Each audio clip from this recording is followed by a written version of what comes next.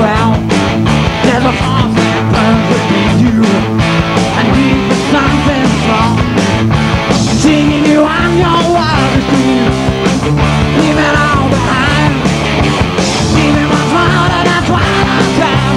The hour is gone, the place to run, I'll be there when you crash down. It's all the work of the devil, and you must serve him well. All your lies and false excuses, you got it all so clear.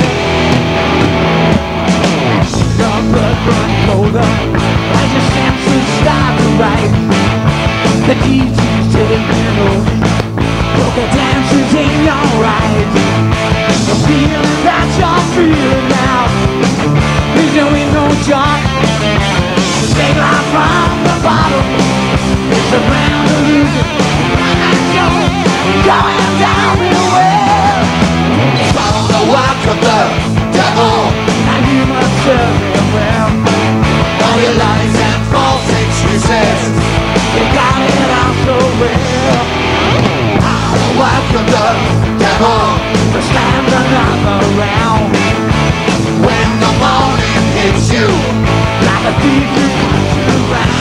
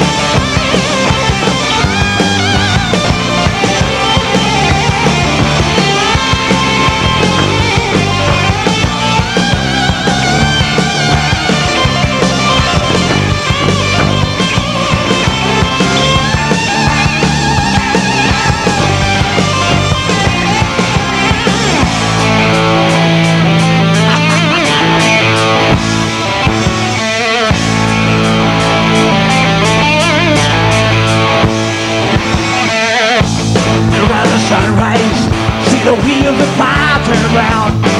There's a force that burns within you and leaves with something strong, thinking you on your wildest dreams, leave it all behind, giving my blood and a twilight time. The hour's come, no place to run, I'll be there when you crash down.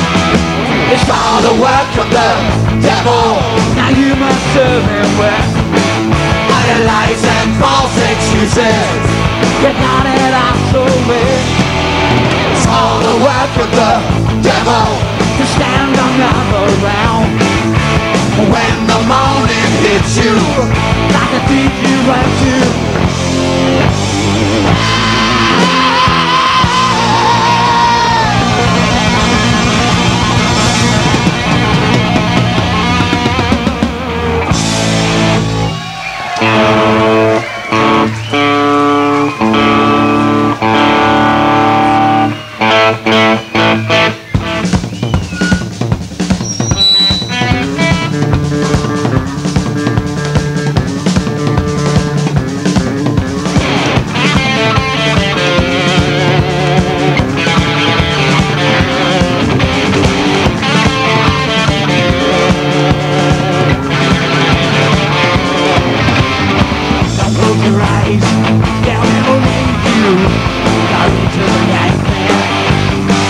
Try to sleep, don't let it take you, for this is the nightmare. Your mind begins to drift away. You try to fight, but now you know it's too late. The power's too great, you're losing control and taking your soul. You're into the nightmare. Nightmare is in your life tonight. You're into the nightmare. This nightmare will take your life tonight.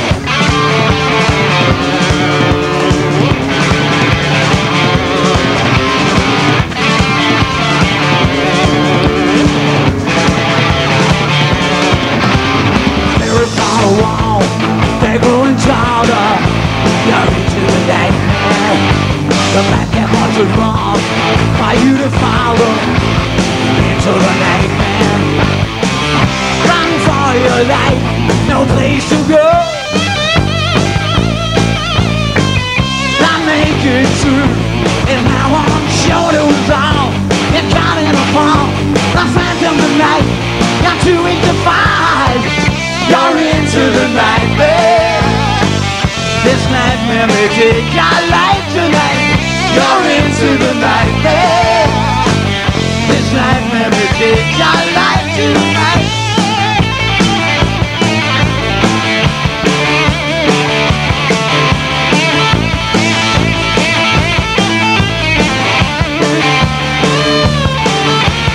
Out of the dead of night, they came into the nightmare.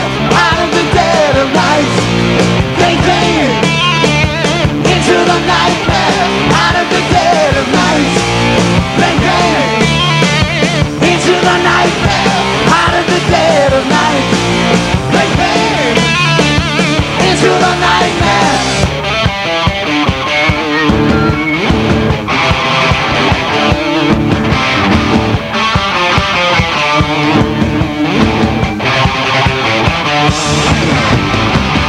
Your mind begins to drift away. You try to fight, but now no way. The power's too great. You're losing control and taking your soul. You're into the nightmare. This nightmare will take your life tonight. You're into the nightmare.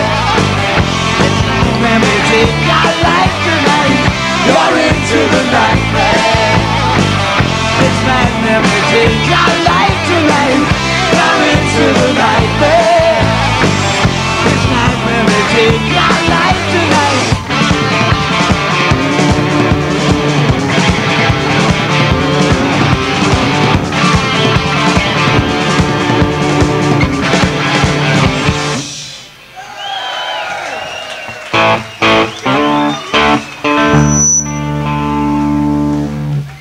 Welcome to the night of the demons. Come on.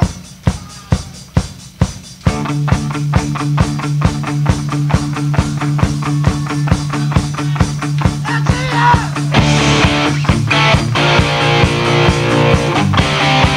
All right.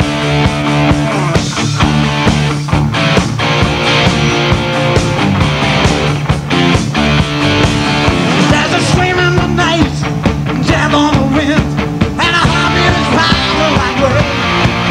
There's a flash in the sky, a cry of a howl, since someone is wailing the dead. And a nightmare begins, and the devil runs out from the heat through the gates of hell. There's no escape from the curse of the dead. Oh, you better beware. Don't you know it's the night of the demon? When spirits run high, you know it's the night of the demon. When spirits run high, better lock up your doors, get off the street, if you feel for the reboot soul. For they say when he rides, he never returns, till he's paid by the dead that he owes. Anywhere on the night, and the darkness is here, there is a mountain of fall. Rain out your life, will be spared on the way. Whoa, you better beware. Don't you know it's the night of the demon? When spirits run high, you know it's the night of the demon. When spirits run high.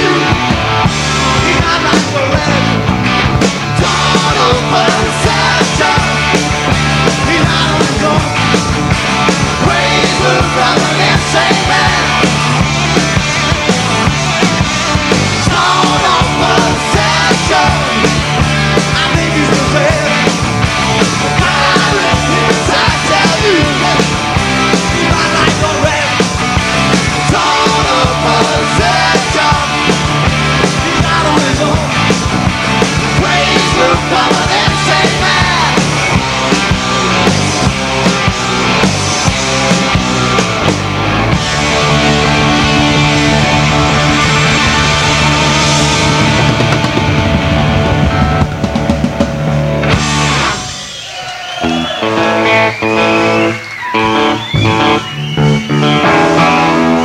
is off the unexpected guest.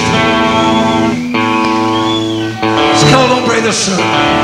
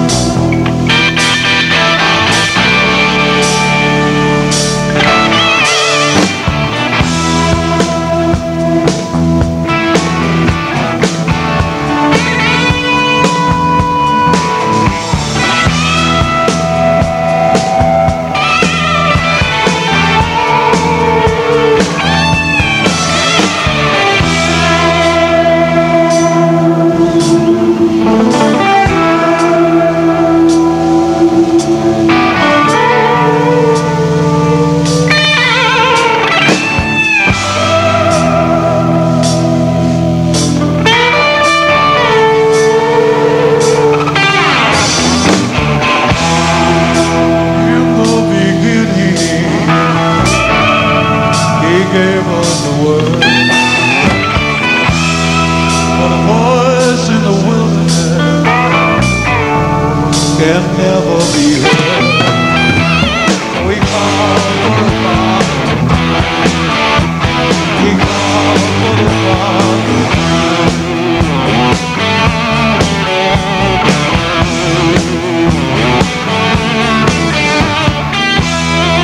I guess you've all heard of me. Well, I count the cost. I was there at Calvary when he died on that cross.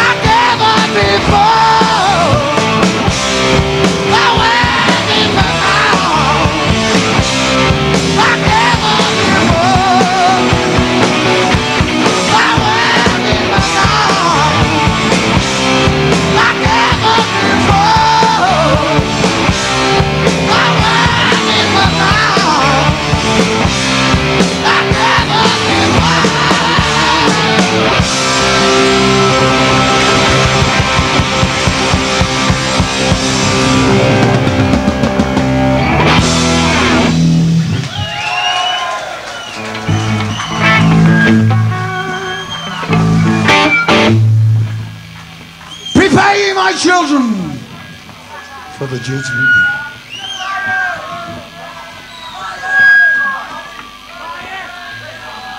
Liar, you will be forgiven.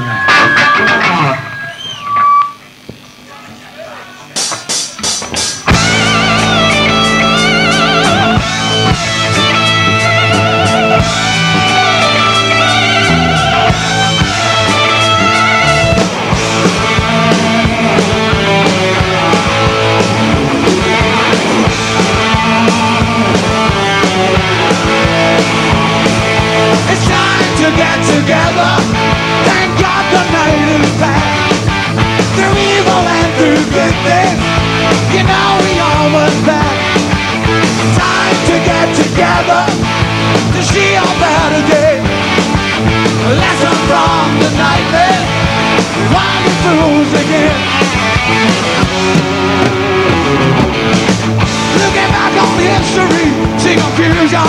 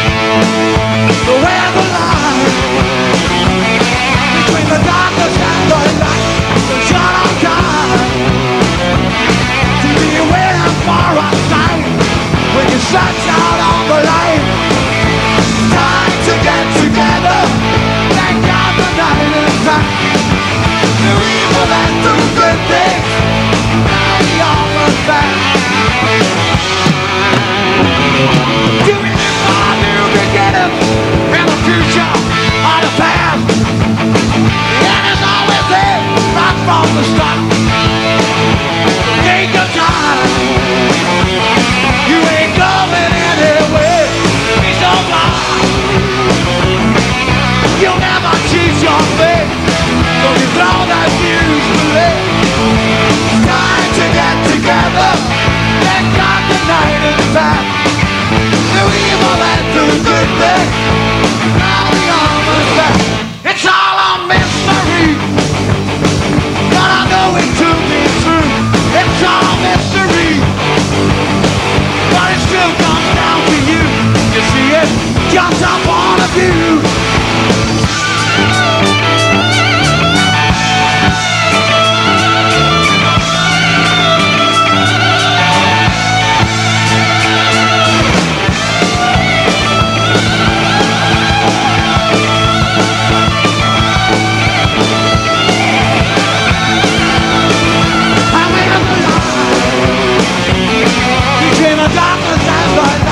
So shut up time to be waiting for a sign when you stretched out on the light.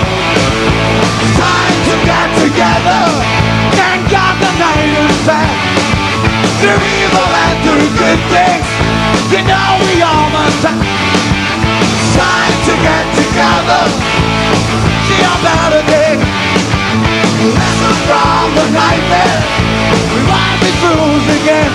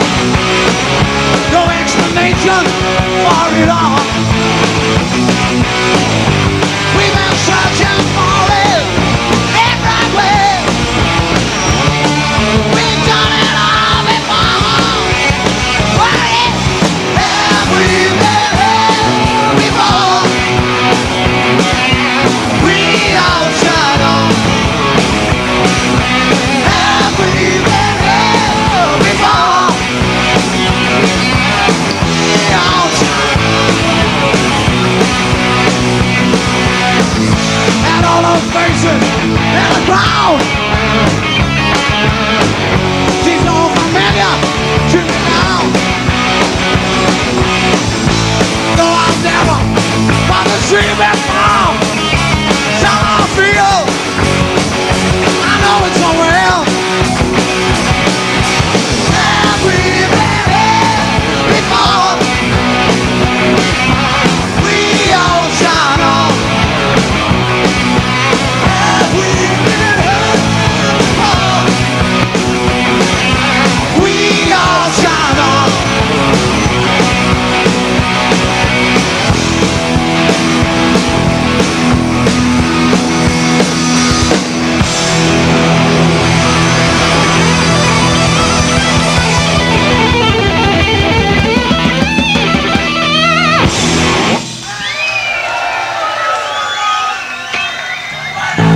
Finish off with one hell of a night.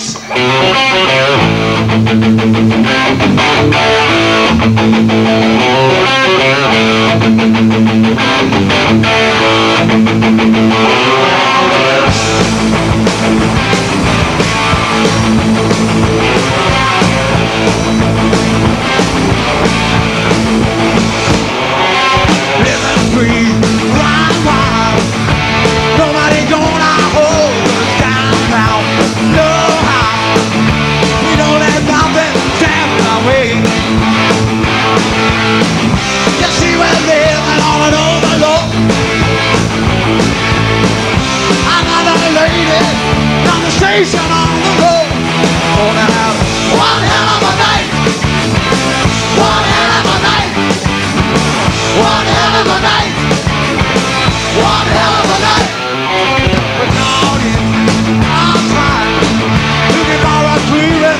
For a touchdown, behind that, the out of hell we're gonna take the place. Something on my phone now around. Sleep through the day when the doctor's in the town. Go ahead, one hell of a night. One hell of a night. One hell of a night. One hell of a night.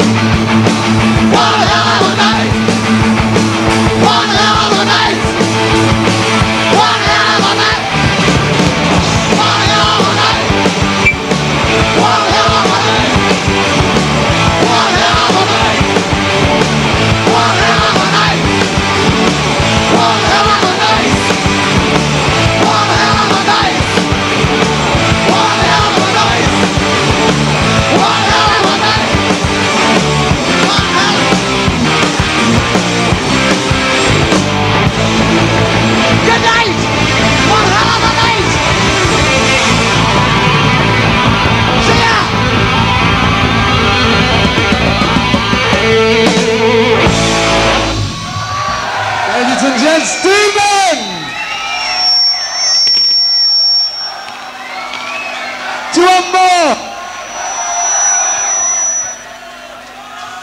can't hear you. Do you want more? The last night of the British tour, ladies and gents. You can do better than that, I'm sure. What about the foot stamping?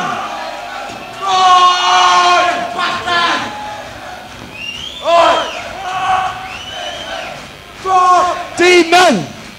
Demon!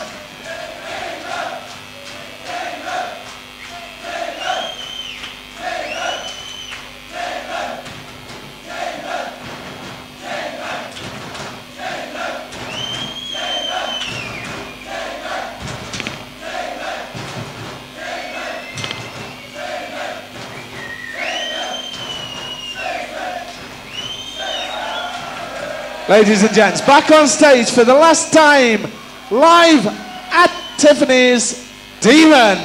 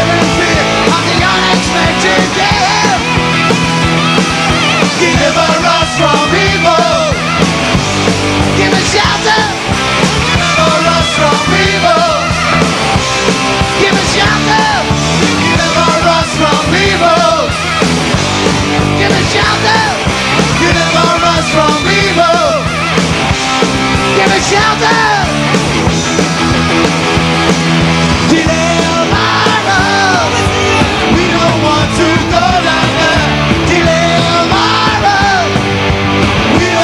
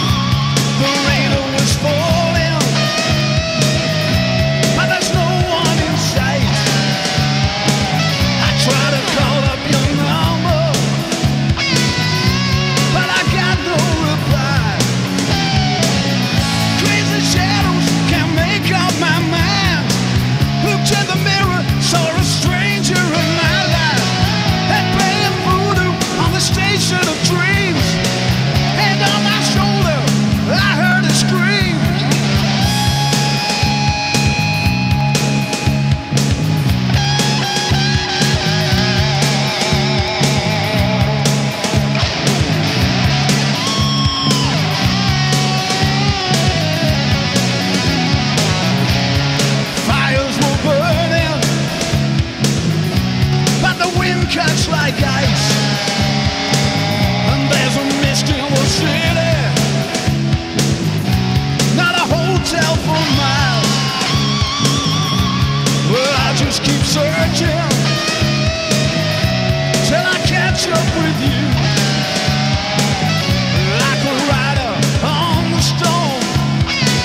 You know I gotta get through. I thought I saw you in an old downtown bar. My imagination, this thing's gone too far. We're all pretenders when it comes to the truth. Lights up and makes a playground for devil's new suit.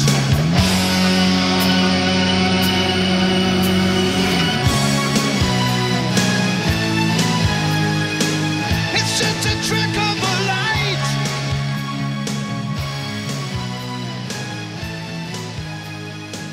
Another trick of the light.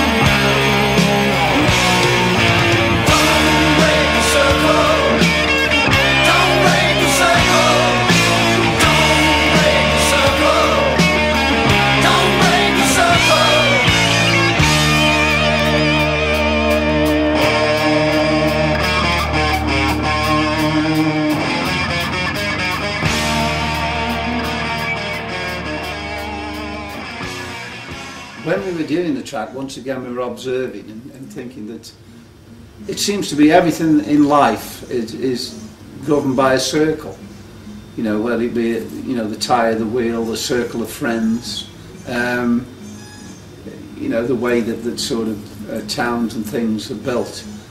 Everything came down to being a circle. That was our original observation, shall I say, keeping in line with the album being an observation. We couldn't do a set without certain tracks. I mean, you would have to do Don't Break the Circle.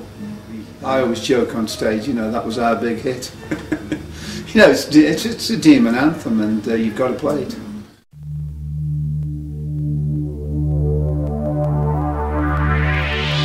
Take your place in the circle. I think, well, yeah, I think Don't Break the Circle would be in there. I mean, I do like the spell. It was just something about that track. We would tend to put a particular lyric, not necessarily to what you would think would be that melody. And looking back, I realised that on a lot of things, you know, something. I mean, the spell is quite melodic, dealing with these guys sitting in front, supposedly calling up the devil. Which later bands would have done it far more grungy, detuned, and sang it in a devil voice. Which someone did. We did a tribute to Demon, and they did the spell in that way, which really it made me realise that it's. I thought it was a good version, and that's why I realised that it could have been done at a later stage. And what we'd done is very much, as we spoke before, with harmonies, traditional harmonies.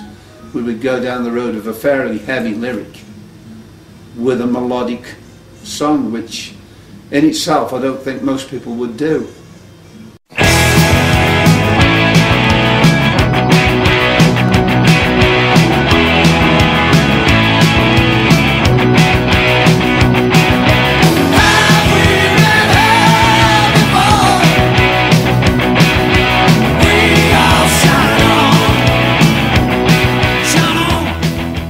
We did The Unexpected Guest, and when I've been in Demon, there's so many things that have happened that I do have a belief there's something else. I'm almost certain there is, because having spent the years in Demon, I couldn't be convinced otherwise. There's been so many things and so many sort of happenings, and have we been here before, going back to that, I remember doing it and thinking, you know, at that period when these sort of things started happening, and I thought, yeah, I mean, which led us to write that type of thing also, not just an observation, but we were observing what was happening to us, which was a lot of, we used to joke about it, and then we said, well, you know, it never frightened us or bothered, but so many things happen that you say, well, no, that can't be just, you take a name like Demon and all these things, you know, that they are unbelievable. So, but have we been here before? I do like that track, but once again, I mean, it's quite a deep lyric on quite a jolly type of track.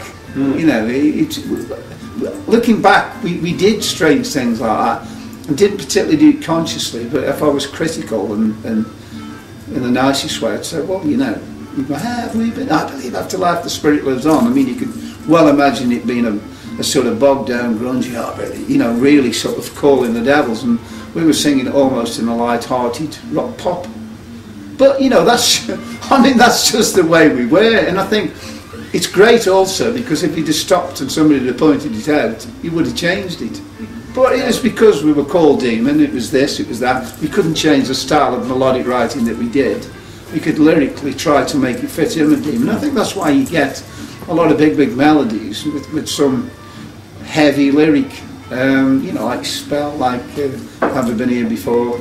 You know, that was probably one of the first songs that I got involved in, which later became a trend of Demon, you know, catching what was going on in life, you know, just sort of capturing a moment like Remembrance Day, and sort of, you know, that became a later style of Demon. Yeah. I think that was the start on that album, was maybe a start of that sort of thing.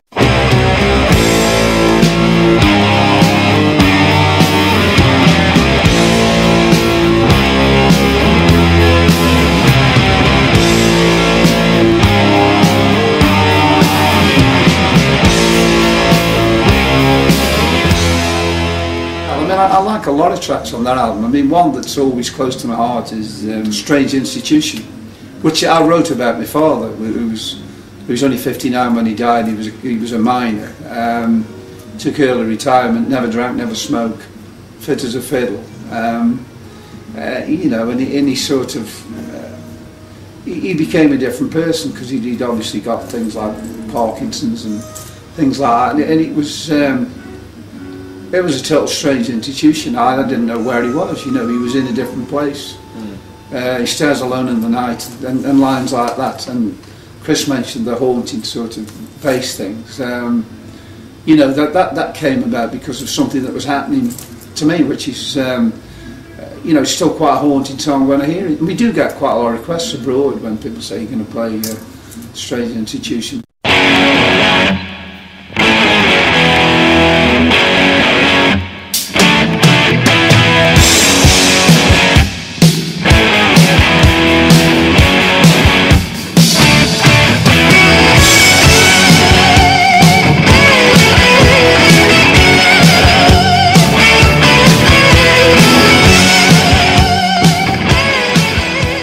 Just about everything happened on The Unexpected Guest here, and I think in all there was 20 dates that we ever did The Unexpected to, which I would call the suit the head. 18 of the 20 dates, definitely strange things happened. Marquee, for instance, we played the Marquee, and I used to, we had a drum riser, and at the front of the drum riser it came a little bit further, about 6 foot out, and it was cut out at the front, so virtually like in the shape of a grave with the two crosses at the side. And I would get underneath on stage, climb underneath. Earlier in the day I would have gone out and got leaves from around London or wherever and dried them out sometimes if it was raining, and then I put newspaper over the top of the grave and then put the leaves on top. So basically when I climbed in, they lay down, and I would make them move, as we've mentioned earlier, and then I'd punch them and the leaves would float in the air. When we did the Marquee, which is probably the hottest I ever remember a gig in my life. There was actually people passing out because they had the St John's Hamilton it was that warm, and I was in this latex suit. So the lights went down, and I came out on stage, and I would get under the back of the drum riser, and in I'd go, and then I'd lie there, and they start rise, rise, rise, and then I'd burst out. The first night in London of the band ever, they put the drum riser right up to the wall. So I looked down and said, I can't get in. And they're going, rise. And the crowd are going, yeah, right. And they're sweating. And I said, I can't get in. So they stopped it. So then I go back in the changing room, nobody sees me in the audience. So they had to then push the drum riser forward. Back I came again, I got in, burst out, the show started. Within about a couple of minutes, someone shouts, "Mal's down," almost like, "Mal's down," we're in Vietnam or something. And what had happened, he slid down the back wall. And what we found out later, he got food poisoning, he was rushed to hospital, slid down the back wall and collapsed at the back of the stage. And they took him off. We carried on playing without him. First night in London, all this publicity about Demon. That is the marquee. There's loads of photos there of the marquee, this particular night. And when I eventually took the suit off, that's sheer heat captured on me. There's no smoke, because all the other photographs, they don't allow smoke. If you notice there in the marquee, no smoke. That's the marquee again, no smoke. So virtually that is an amazing photo. I always think that the unexpected guest did appear here, where you see the two eyes. And me sweating, that's the third number in, ripping the suit off. And you've got to imagine there was no smoke allowed at the marquee in every other photo, so perhaps old Nick had appeared with us there on stage. But I mean, that was something I didn't look at until many years later, but that was the marquee. We played Leek on the tour. I was in a graveyard at midnight. We were actually rehearsing in Leek, and we were doing the tour, and I think we had a day off and we rehearsed, set the gear up at Leek football ground where we were to do the open air. And Leek Post, the paper, asked if I'd pop back later on, and I happened to be doing a gig with Mal. We did clubs and pubs, and we happened to be in the area. And I said to the girl, well, we'll come back. And she said, well, can you go to the local disused graveyard now? And this is quite true. We got back, and it was almost 12 o'clock from this gig, and the moon was out, full moon. Unknown to me, I'd been set up, because if I'd have known, I wouldn't have been there. But I put the suit on. This was like an advert for the Leek Post. They were going to photograph me. I got the suit on, I'm standing there in the bushes, this girl's photographing me at midnight. All of a sudden, police come round the corner. I run off in the bushes. I mean, the rest now, I've been to places in Europe where they've said, tell us about when you were arrested for devil worshipping in the graveyard, how long did you spend in jail, and it's Robin Hood, it's been added to and added to. And we actually had, a few days later, the News of the World came up, and that blaspheming everything it said, vicars were complaining and the clergy were. If we'd only known, I mean, we could have exploited, but basically I'd been set up by a guy named John Toolan, and he thought, what a great story, and it had been planned. And I had no idea, of course. And it made the papers, the Sunday papers came down and photographed me at the graveyard. I still got the photos, and I mean, that was another one, that was Leek, but I mean, that's folklore the world over now. everything's been added to it about sacrificing virgins that day, and I mean, basically I ran off because the police came and scarpered. It was added to, and in fact the guy who saw me was a sergeant who lives 3 doors down from me. He actually shouted my name, how he knew me with all the gear on, like at midnight. We played the Granary in Bristol. And I couldn't remember any particular incident about that until some months ago. A guy who was a roadie, there was Wilf was the roadie, he did the desk, and he had a partner with him called Steve, who later went into the police force and is now retired. And I met the Steve one day, and I said, I'm just putting together, things, because they did every night on the tour, things that may have happened. And he sort of said, don't you remember the Granary? And I said, no, nothing particularly happened. I remember the place. It was an old granary in Bristol, winched the gear up and all that. He says, no, don't you remember when you were coming back? And then it dawned on me, what had happened, they got this big van, and apparently they were driving up, heading towards the motorway, and totally missed the roundabout and gone over it. And we drove up behind, and this bloody van sticking in the middle of the roundabout where the flowers and everything were. And they were getting the gear out the back. And I said, what are you doing? He says, I don't know. He said, we've ended up on the roundabout. And they weren't badly injured, but I'm trying to think if anything happened at the granary, but he said, oh, he could have been killed. I said, why did this happen? He said, I don't know. He said, we just didn't negotiate this roundabout straight up.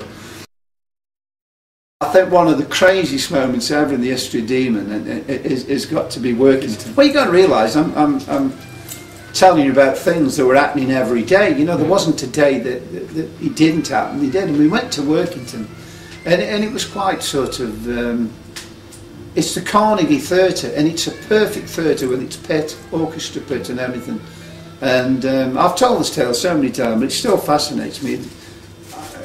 The act would start, as I've explained, and I would come up out the front of the drum rise, and they'd see me come up out like the bells of hell. And I would do the first 3 numbers with the head on and the suit. And then I would go off, rip these things on and become, the madman like. And as I went down to the changing room, I hadn't noticed earlier when there was no one in, we were just changing.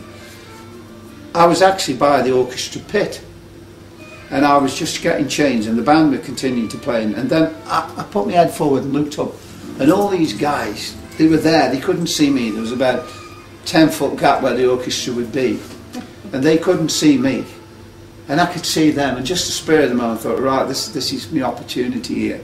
So they're looking at the stage, they've seen me go off, and they're quite incensed by them. They were really a wild crowd. They were sort of, I don't know what they were on up there like, but... So, just before I was due to come on, I climbed up, because there happened to be some steps, and I was about a foot from all these people. So I thought, right, I'm going to have this. And what I did then, I pulled myself up, and I shot up in front of them. What you got to imagine, this guy with all blood and black eyes and a skull cap, jumps up in front of them about 6 inches away from these people, and there's this huge, he let out this huge anyway, I eventually get back on stage, and for the rest of the evening, I mean, they were absolutely like children of the damned out there. Their eyes had gone, they were under the spell. But the funny thing is, when we finished the act, they started coming on stage, these people. They were almost like being led, and so at the end of the act, I normally got back in the front of the riser, crawled out to the back of the stage, and I was gone. But this particular night, I got in, and then one followed me, and another followed me, and half the audience climbed into this thing. And I thought, I got out at the back, and I thought, where do they think they're going? The bowels of hell. And it was astounding, there was 1, 2, they all kept following, they all coming out the back of the drum. I remember Crowie, the drummer, turning around and saying, what the... At Birkenhead, this person, I was summoned to the door in the afternoon. They said a particular person wanted to see me, and it was said that she was either some sort of witch or a white witch. And I went, and she looked sort of gothic-y and everything, and she held me hand and said, how are you? And how's my wife by name? How's my children by name? And I thought, well, I've never, I don't know yet. She knew me. She was very, very familiar. Not to me, but the feeling was, she was speaking to me like she'd known me for years, and she gave me, they used to give you these little crosses, and she gave me something and sort of blessed me. But the thing that bothered me forever, I remembered, she knew the name of my 3 children, name of my wife, and to this day I've never seen her again. But I also remember that night which is a quite funny one on that, I got in the grave, Rise came, and I come to get out of the grave, and I always used to notice the band were on stage then, and I could see the guitar player, Mal and Les to the left, and Chris to the right. And I came out of the grave that night, and all I could see on the right was like somebody being catapulted from the back of the stage straight into the audience. And what had happened, Chris had stepped on stage, it was wet, and I'm going Rise like this, he shoots past me like on a toboggan, straight into the audience. I remember 3 or 4 people putting him back on stage, and so that was Birkenhead. But I also remember we played in Middlesbrough, and it was it was like boarding on your Geordie land and that, and they'd been reading the press about demon suits and all that, and I remember that they were like wild animals, this audience. They were throwing and everything. I got out the grave and they, you know, they were really giving it some. And they started throwing, and I got out this grave and thought, we're going to have one here. But we got them by the end of the evening. You know, basically we worked at, and they could see we were a rock band that could play. And we ended up doing an encore, but it was one of the hardest I remember, because suddenly the last place on earth you want to be is in a latex suit with horns when there's 200 jobs baying, 200 jobs baying at you and throwing cider bottles and that. Beam me up, Scotty. You know, you don't want to be there. So, you know, we did work. We did work at it, and it worked, but... Right, stick with me that. Like, the last place you want to be is a latex suit with in Middlesbrough on a Friday night in a depressed area. But also, the one I remember... You wouldn't do that for a bet, would you? We played at Porterhouse, Retford, which was on the circuit. And very, very, you know, on the room we're in, well, you can't see on me, but a small room. And Porterhouse, Retford is like one of these out-of-the-way places, Retford is anyway. And when the pubs used to shut at 10:30, everybody'd aim for wherever was open, and this place was open. I don't think most of the people were into rock, it's just you could get a drink till 2 o'clock in the morning. And it was very, very close. The stage was small, and you didn't go on till late. And when I came out, it was one of those stages that the horns had touched the roof if I wasn't careful. So, you know, and I'm a very clumsy person, as Mike will tell you. So I was getting out of it, and I was like, couldn't do all this. I was sort of all this, and very close stage, the audience close. And so I got out and started doing the bit, and I went close to the audience as I did. Normally didn't quite get that close. And I got the mic in my hand under the head, and someone went, yeah, and caught the mic, smacked straight into me, and knocked 2 teeth out at the bottom. Well, it was authentic blood, it was perfect, you know, blood was oozing out of it, it was really my blood, and the teeth were battered back at the bottom, which I've got a plate there now. And I spent the whole evening sort of spitting blood, and you know, I mean, it must have looked the real thing if anybody filmed it, but it was a very painful experience. One I was going to mention is, I think it's the Bay Horse, was it the Bay Horse? The one on the moors, Blackburn way. But you know, I tell you what it was like, you know, in American Werewolf in London, where they're on the moor. It was like that, it was in the middle of nowhere. And I actually, this is quite true, there was a lot of weird people around at that time that, you know, we didn't realise, and I mentioned this to you earlier. I was actually requested to come outside late in the afternoon, and there must have been a bunch of 12 people, and they were definitely from some sort of devilish religious type cult. You know, they all looked a bit sort of weird, and they presented me with the, you know, the upside down crosses, and you know, this is for you and all this. And it was, I said to you, it was like Crosby seeing some of them characters out of Deliverance, and you know, some of the nutters in the Exorcist nut house. They were weird, but it was, I remember it was a good gig, but I remember the experience talking to these people, and I thought, well, for the first time I started thinking, what have we got ourselves into here? You know, I mean, when we played Cardiff, we got it all set up and rehearsing. I mean, it's not a big thing, this, but... And the guy says, you know, do you want to go and watch the film upstairs? And we went up and said to the woman, Sean is in, what's the film? She said, The Exorcist. We actually did, I think it was about the 28th of December, we played Colwyn Bay Pier. Colwyn Bay Pier, oh, it was pretty... Colwyn Bay on the 28th of December when it's raining, it was pretty, you know... I mean, Colwyn Bay's great, but I mean, it was a pretty awful day. And we got down there and we played on the pier. And this guy, after I remember, he says, do you want a coffee? That's a beg your pardon. He said, do you want a coffee? And he did, and he says, come in this back room. And we went in this back room, and this huge, it was ever such a big coffin. I mean, I haven't been in, it must have been about 8 foot. And he says, I said, where have you had this coffin from? He says, I don't quite know, he says, but it's been here a while. he says, do you mind taking it, this coffee? So, funny enough, we actually took it, the roadies put it in. He said, well, it might come in useful, you never know. I mentioned Brimington Tavern earlier, which I think was Rotherham Way. And it was just a place that was, if you had 200 people in, it was rammed. And I got out the grave that night, and I was in the middle of people. It was like being in the middle of, you know, Soho. The grave came halfway down the room. And he was on an estate, it was absolutely a funny place. And there was packed to the rafters, but you know, only like 200 people. And I didn't know what to do. I got out the grave, you know, and I'm looking around. I couldn't see the group. It's like in somebody's front room. People having a drink next to me. Where are you? You're all right, I'm in these old blood, you know. There was a lighting guy called Johnny Prism, and he did the tour with us, John Prism, or Johnny. And he was a right character. I think he was Scouser, typical. And we played the Lead Mill, so he said, right, I'm going to do you a maroon. And we said, what's one of that? Big Explosion. Tonight, he says, we'll something special. So we're on stage, you know, I'm in the suit and the head and everything.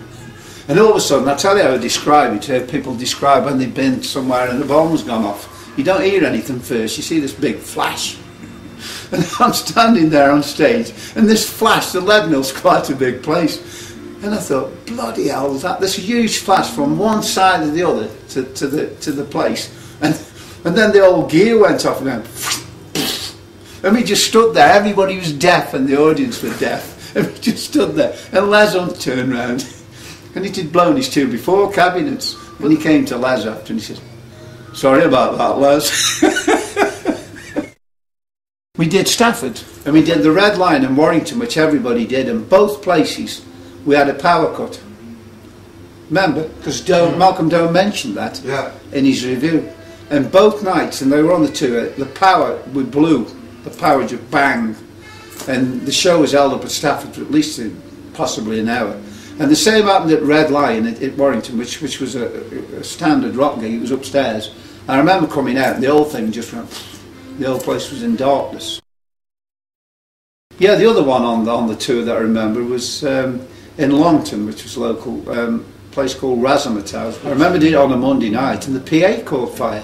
I remember a DJ running over with a bucket of water, trying to put a fire out. It was on the right time. I don't know how a PA catches fire. I can imagine an electrical thing. The PA caught fire. It isn't trying to remember when nothing, you know, when things happened. I mean, everything happened. It was trying to remember when nothing happened on some of these dates.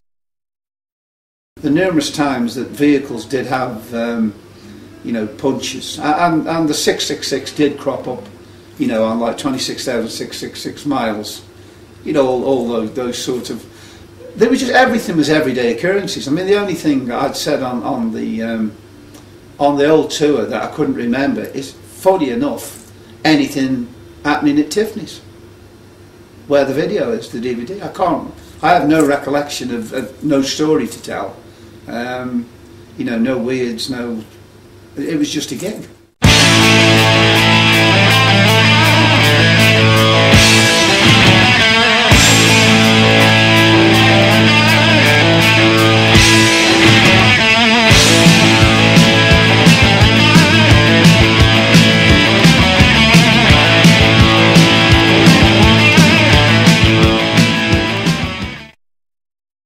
Chris is probably the most naturally talented musician that I've ever met. His late father was a classically trained, a natural player, so was his mother.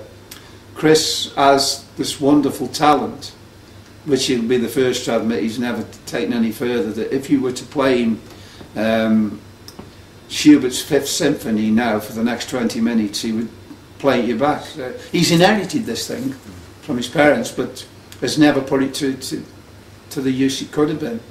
Great keyboard player, could have been a really great keyboard player, but he sits down, he will hear a song and he will sit down, it's D minor, E seventh, blah blah blah, do the lot.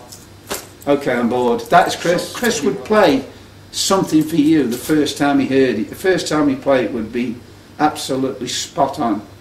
The next time he played it wouldn't be quite so good. The time after, because he would be bored. And I think that's his makeup, but it's a great talent. Crowe on drums, well, Crowe, I mean, I go back for, grew up with Crowe, he's typical local guy, got one of the worst record collections the world's ever seen. In fact, he's got Charlie Drake's greatest hits, and he's the only person. But that's Crowe, tells some great stories. If you went to Crowe, and I've done so many times, and you were dead optimistic, you got some wonderful news for him, and he'd laugh at this if this comes out. after 5 minutes on the phone, you'd be totally depressed, and you come off the phone and you think, oh, what have I done? You know, because he's where people are the eternal optimist. He's totally the pessimist, but wonderful guy, very dry, tells some great tales. Fabulous guy to have in a band. If you were in the trenches in a group, you'd want Crowe. And it was sad the day he left, because obviously I think it was after breakout.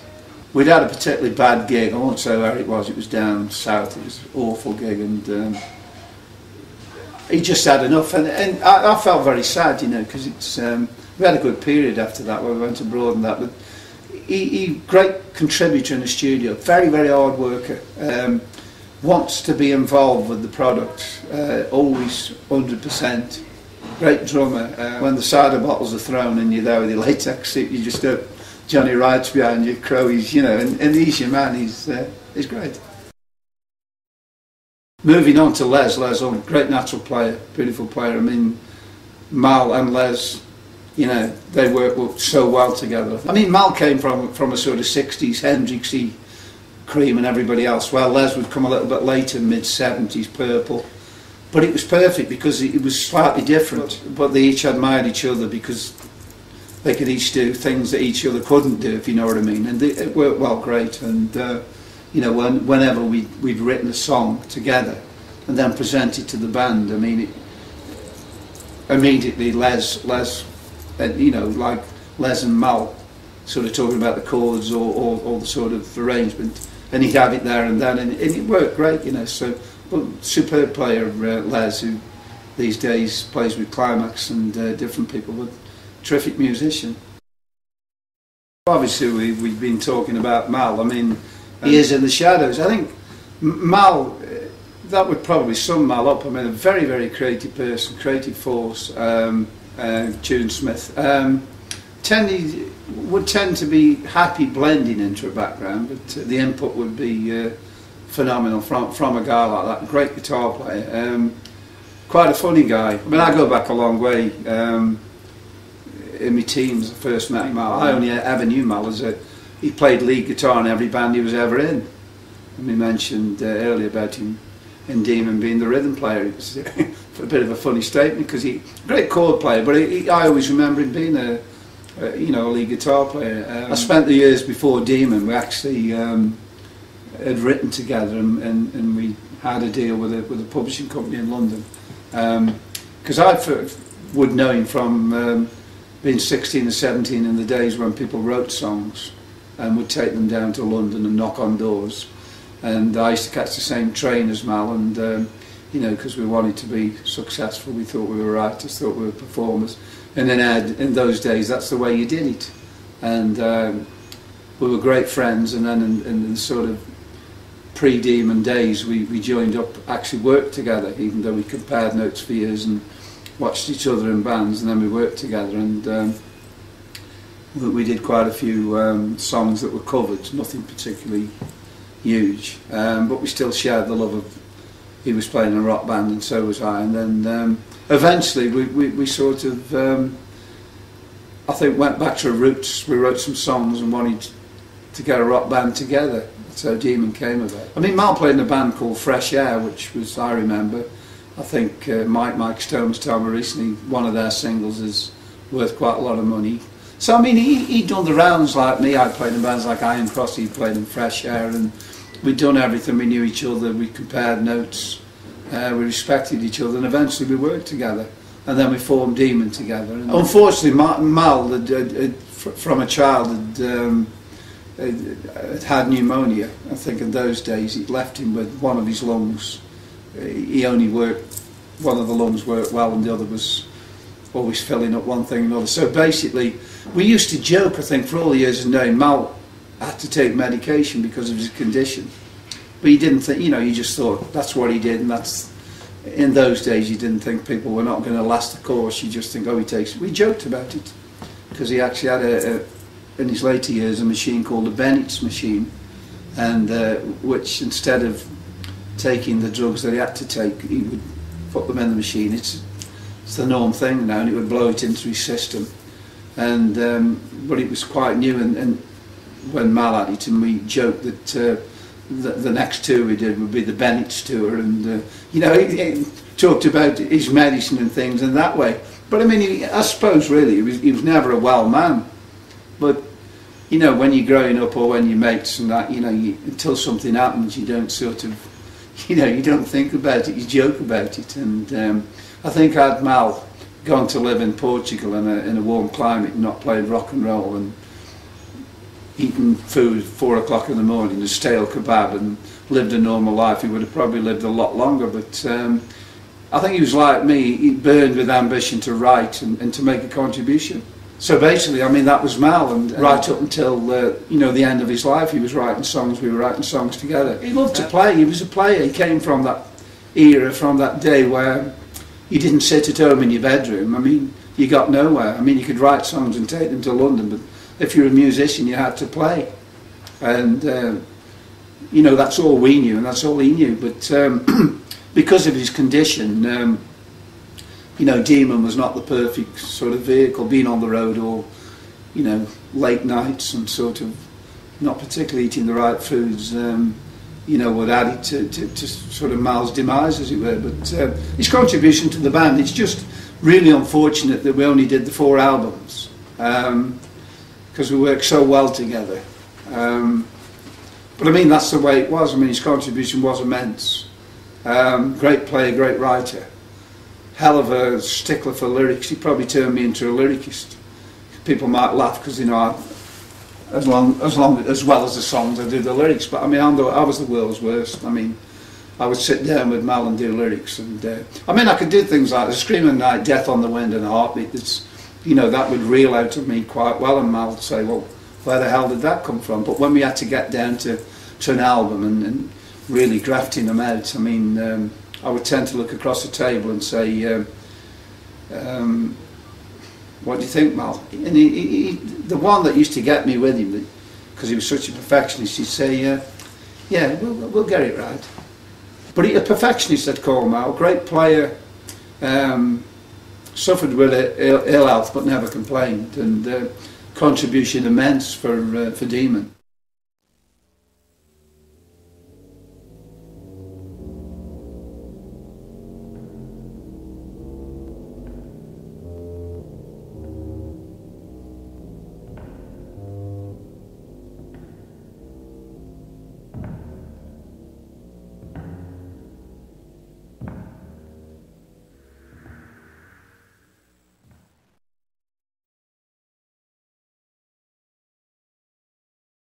But that was just in the space, what I'm telling you now is in the space of 5 or 6 months in the history, in the life of Demon.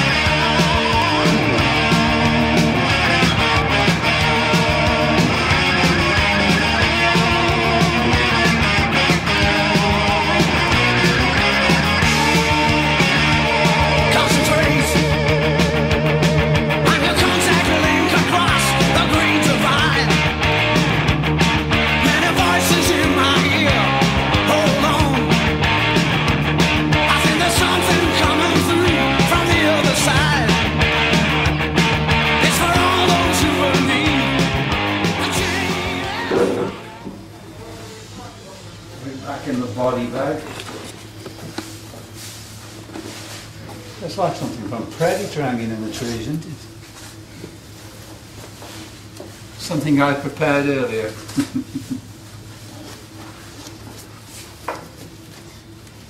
Put the boy away for another day.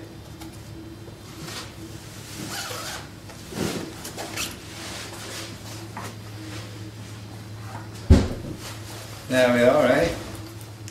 What a fine chappie he was.